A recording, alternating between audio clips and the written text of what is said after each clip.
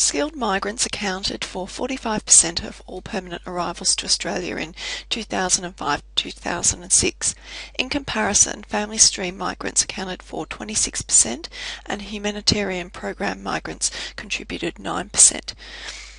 Suppose a government department is conducting a follow-up study and randomly selects 60 migrants who arrived in the period above. Our first question, part A, is what is the probability that more than half of the people in the sample are skilled migrants? So the probability we want relates to a sample proportion P, and so specifically we want to find the probability that our sample proportion is greater than 0.5, more than 50%, more than half. And to be able to find this probability, we therefore need to know the distribution of P. Since P refers to the sampling distribution of the sample proportion, we can use the theory that links the population to the sampling distribution to find the distribution of P.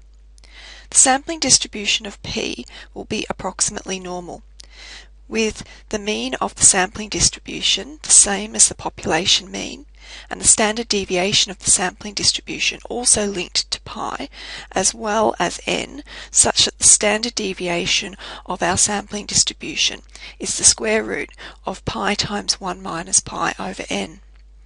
The sample size of 60 is given in the question, but for population proportion pi, we have to read a bit more carefully since the question refers to several different populations, including that for skilled migrants, family stream, and the humanitarian program. As our Part A question relates to skilled migrants, the population proportion we want is 45%, which is 0.45 as a decimal. Since we therefore know pi equals 0.45 and n equals 60, we know the mean of the sampling distribution is 0.45, and by substituting into our equation for standard deviation of the sampling distribution, we can calculate the standard deviation to be 0.064. At this point, it almost doesn't matter what our distribution P represents. We know P is normally distributed with a mean of 0.45 and a standard deviation of 0.064, and so finding a probability from the distribution is now just a normal distribution calculation problem. We can convert to Z by subtracting the mean from our 0.5 cutoff and then dividing by standard deviation.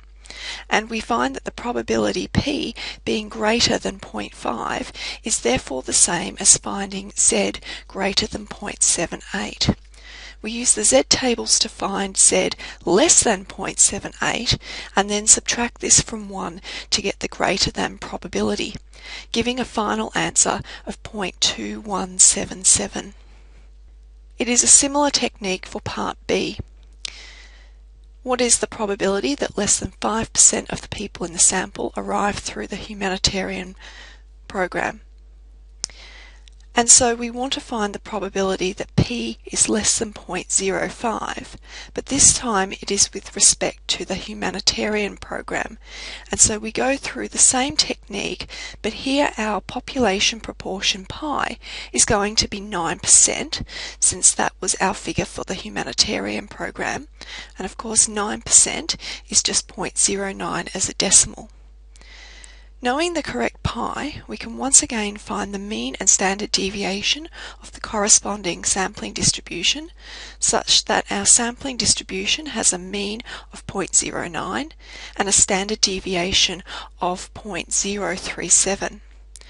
To solve our probability question, specifically the probability that P is less than 0.05, we convert to Z and use the tables to give a final probability